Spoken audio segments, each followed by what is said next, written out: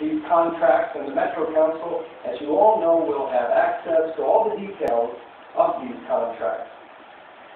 You know, these are our workers who deliver emergency medical care, who make our libraries work, who remove the refuse from our city, who staff our public health programs, who save our homes and families from the dangers of fire, who keep our streets safe and clean. They provide the public transportation that makes it possible for the rest of us to move around the city. And they deserve decent wages, good benefits, good working conditions, and the right to bargain and improve their lives and the conditions under which they work without interference.